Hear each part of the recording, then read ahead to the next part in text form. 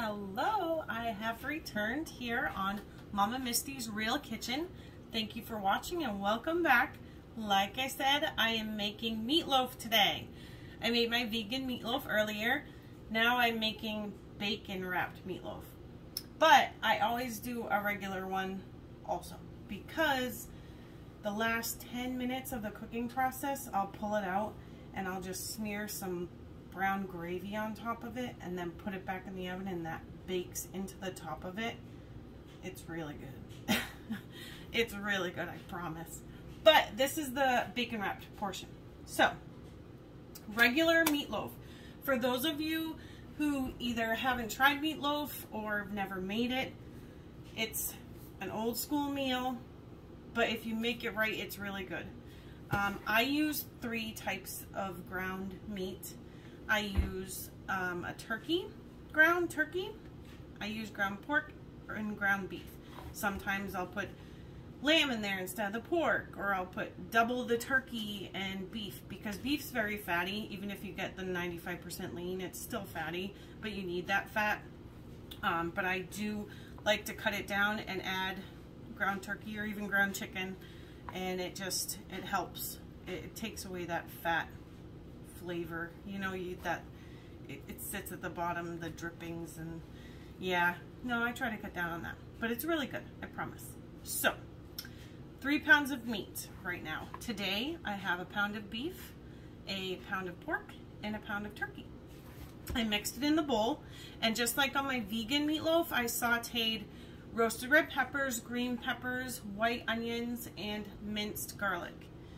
Put it in with the ground beef, the ground turkey, and the ground pork. You mix it all up really, really good, because you don't want a section with a chunk of ground turkey or a section with a chunk of ground beef. You want to mix it a lot, just to make sure it's evenly distributed. So with that being said, again, I have it all mixed up with the vegetables. Seasoning, again, the same like the vegan meatloaf. The seasonings are pretty much the same. You have parsley, you have onion powder, garlic powder, paprika, black pepper. You don't want to take the flavor away. The only difference with my meatloaf is I sprinkled some mustard seed and ground mustard in mine, because growing up we'd have meatloaf sandwiches and it was always accompanied by mustard. You don't have to, but it's a really good flavor. And then you add some Worcestershire sauce. Mix it up, mix it up, mix it up. Just make sure you mix it up well. That's a big, big to-do when you have something like meatloaf. So, again, I have that all mixed up in a bowl very well, and I am going to dress it up in a bacon gown today. I have some basket weaving bacon laying around on my cutting board that I'm gonna wrap this with some love, and it's gonna taste delicious later. So here is my meatloaf that I already mixed up, just like I told you, like I just explained. Now I'm going to take the appropriate size. I split this in half, so I have this little guy here. This is plain. It's gonna get coated with gravy. Last 10 minutes of bacon, put it back in, and it makes this layer on top that it's just good.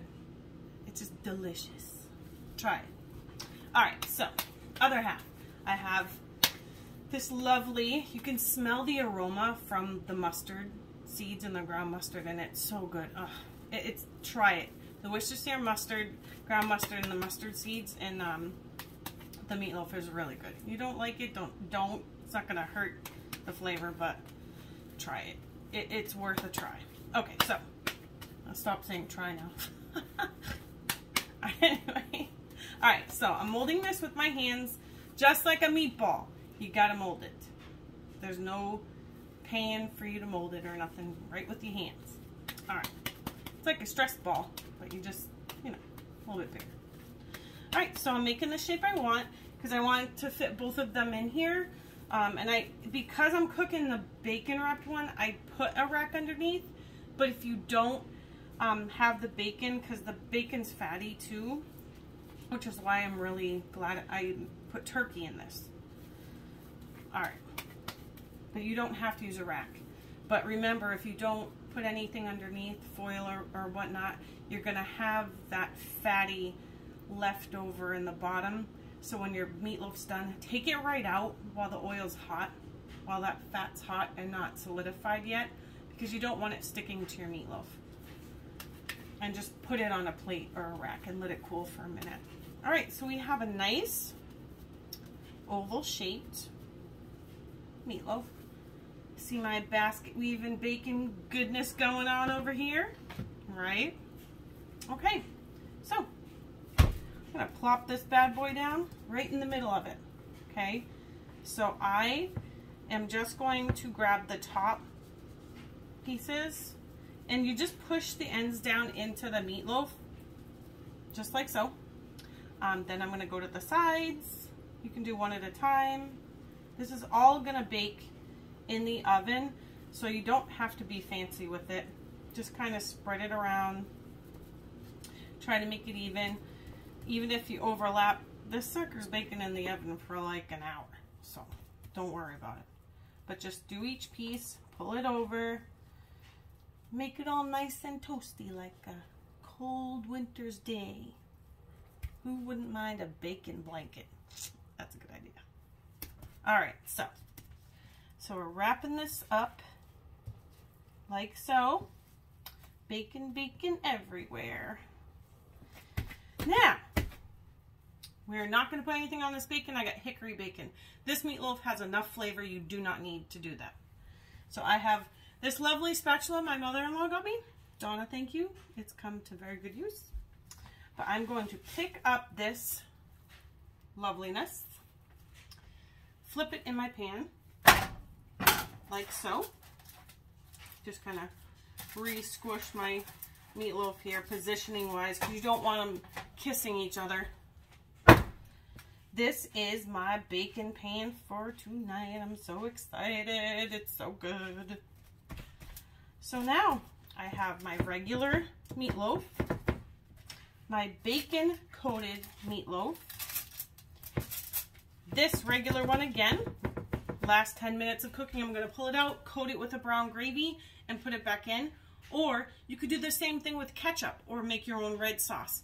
That last 10 minutes of baking bakes it into the loaf. It's a very good tactic to use, and it makes a huge, huge difference. Instead of having this wet sauce on top, you're baking that right into it. It's amazing. So I am going to cook these tonight for about an hour, and I will be taking photos for you and showing you the wonderful outcome, because it's going to be so yummy. I can't wait. And I still have to make my vegan mushroom gravy for our vegan loaf that I made earlier. So, recap. My vegan loaf is going in tonight, $3.50 for a half an hour, and then I'm going to top it with the vegan mushroom gravy that I'm going to make, which I will video and I'll show you that. It's good. It's a good recipe. Even if you're not vegan, you'll like it. Now, this is not vegan. This is my regular meatloaves, bacon wrapped, and then a traditional one. Not so traditional. I always put a twist on things. I make them my own, which there's nothing wrong with that, but they usually taste amazing. This is going in the oven for an hour. This is going to be, I'm going to start it at 400 because I like crisp on the outside of my meatloaf, and then I'm going to turn it down after the first half an hour to 350, and then I'll put the vegan meatloaf in with it, and then they'll finish cooking together for the last half an hour.